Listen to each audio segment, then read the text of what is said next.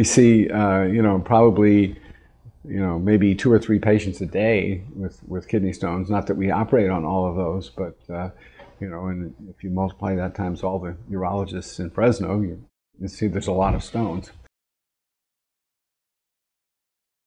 With today's treatments, we would do lithotripsy.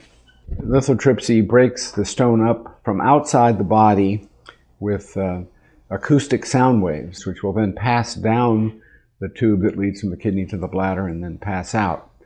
So we don't usually have to go into the kidney to remove stones such as this one. Now, there are some times when we have to go in through the side with a nephroscope that goes into the body, and then we can use ultrasound to break it up through that little scope.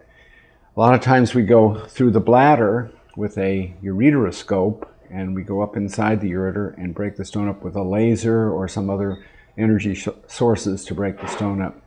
So practically always we do it with some sort of minimally invasive type of procedure.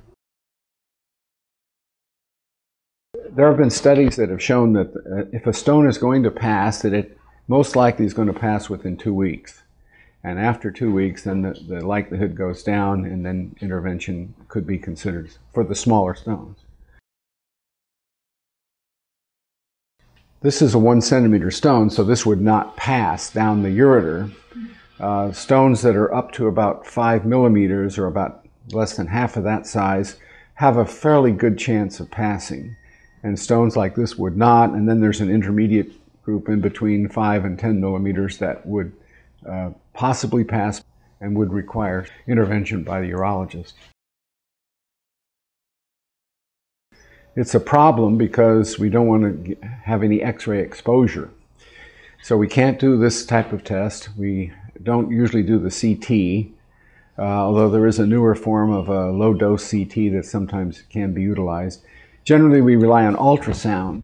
Ultrasound will show stones, but not nearly as well. It will show obstruction, but pregnant women have some degree of obstruction anyway, so it is fairly imprecise. Sometimes we will do just one film and an ultrasound to try to determine, what is going on. We do it in our surgery center. We do it with an anesthetic, so they don't feel anything. It can be done with a local anesthetic, and it can be done with sedation.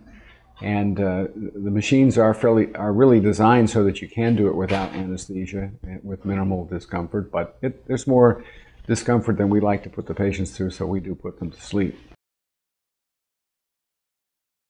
The pain is very severe, so this does require generally narcotic type medications such as morphine, or like Tylenol with codeine or Vicodin or drugs like that the patient can take orally. Problem is, a lot of them have nausea and vomiting, so they can't keep the pain medicine down. So sometimes we have to give them medicine for the nausea as well. A lot of times it's the initial pain episode is the worst because the patient doesn't always know what's wrong with them.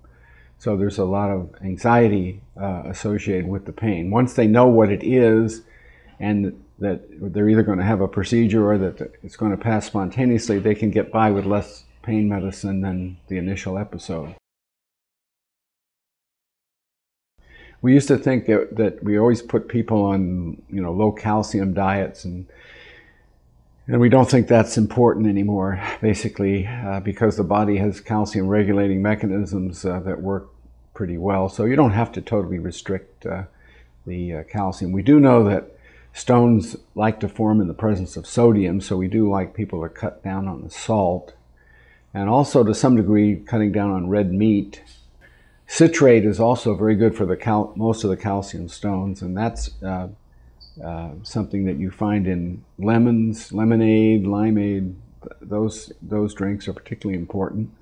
And then, of course, just increasing the fluid volume to make more urine, because that flushes out little stones that might be forming before they ever become a real stone. Some of the studies have shown one thing and some have shown the other, so I don't think it's conclusively shown that it's bad. For example, iced tea is high in oxalates, so maybe you shouldn't have a lot of oxalates in your diet. But on the other hand, you're getting a lot of fluid, so you're getting one thing that's good and one thing that's bad. So oxalate's another dietary thing to probably not to cut down on. And that's like in seeds and nuts and things like that. There are some people that are like compulsively eating seeds and nuts and things like that that could raise their oxalate levels. We're going to show you the lithotripsy machine. This is a Storz lithotripsy unit. Has a fluoroscopy unit here, and the shock head is underneath here. The patient's going to lie on this table with their head up that way and their feet down this way. This little plastic device here has water that's put in it, and the patient has some ultrasound gel on their back, and they lie on this thing, and that couples this to their back. And that enables the shock waves, which come through the bottom, to go through this interface of water and gel, and then through the body, which is mostly water. And when it strikes the kidney stone, then the stone fragments into little pieces. This is highly focused by using the C-arm fluoroscopy in two different directions. And this focuses all those shockwave energy to a small area in the stone. And that's why it doesn't hurt anything else in the body. It doesn't hurt the bones, it doesn't hurt the soft tissues, and it doesn't hurt the kidney. It just fractures the stone, and the stone fragments then have to pass out. Patients put to sleep, or they can be done with a local anesthetic. And the anesthesiologist will be sitting up at that end. And we have a technician that would be operating the fluoroscopy and the machine itself, and then we're monitoring it on those little areas over there where we can actually see the stone. We can actually watch the stone being fragmented.